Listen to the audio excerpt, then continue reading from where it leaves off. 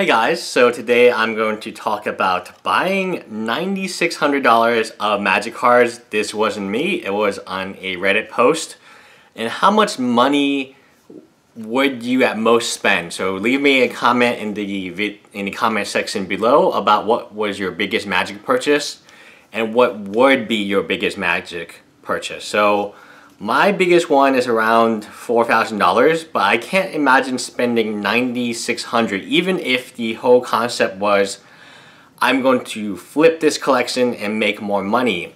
Especially this particular collection where it's a lot of unopened booster boxes, which a lot of you, if you're trying to sell an unopened booster box, it's actually quite difficult. It's not as easy to move as you would expect. Mainly because people who are buying unopened booster boxes are not buying them to open, so the condition of the box itself is very important. I've had people complain and ask for discounts and then or refunds because the box was damaged on transit, maybe a tiny little bump. And that's primarily people are buying boxes not necessarily to open, but to showcase, if you will, especially if a store makes the purchase of a box. Now, $9,600, wow, that's a lot of money. There are some video games. He can definitely make back his money on this particular investment. I just don't see Magic as a long-term, financially stable, I guess, investment. Because when you look at an investment, $9,600 can buy a lot of stuff. It can even buy like a really kind of new car, maybe a Kia. Probably can buy like a Kia, right? And $9,600, if you put it into the stock market or the bond market as of right now, it's actually not that bad of a deal. I think the stock market is going to go up a little bit and very soon. It'll go down before it goes up, but you can't always get the bottom. So when you spend that type of money on a hobby, it really is frightening to me. And I have made large purchases before, including a full 40 set of Duel lands. And that was like a very big purchase. And a lot of the times when you're buying these huge lots, yes, there's margin on it, but there's tremendous risk involved in that collection. Because you're just... The dude put $10,000 into Magic the Gathering. That's crazy even for me at one time. Yes, these boxes are unopened. Yes, they are very cool sets.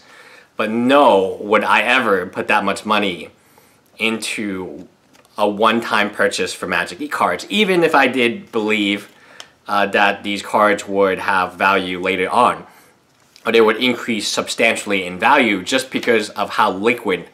One of the biggest factors I look when I buy a collection is how liquid the collection is. How fast is it to move? If I can move a collection in 1 week, and I'm guaranteed that because I have lined up buyers, then fine. $10,000, that's okay.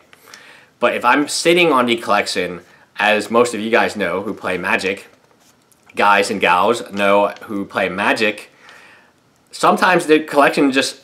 You have every intention to buy it and then sell it, but it sits at your home. And there's very little you can do about it because it's like, that's just the nature of Magic cards. They have, whenever you buy a diamond ring or necklace, as soon as you walk out, that necklace or ring or whatever that is, loses about 90% of its value.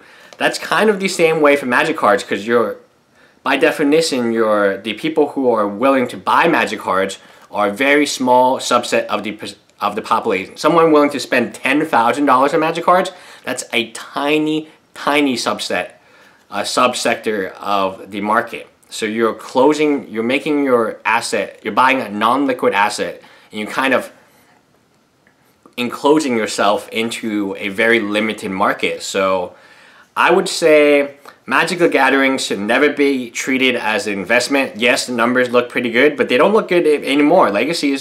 Star City Games is not going to support it anymore, even less than they did in 2015. Obviously, Wizard of the Coast has no interest in supporting Legacy.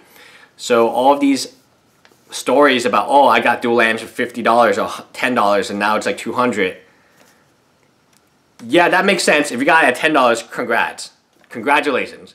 But if you're going to buy it at $200 and hope to make as an investment, ugh, I don't give too much direct financial advice.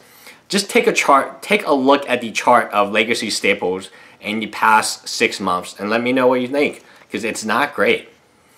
Anyway, bye guys.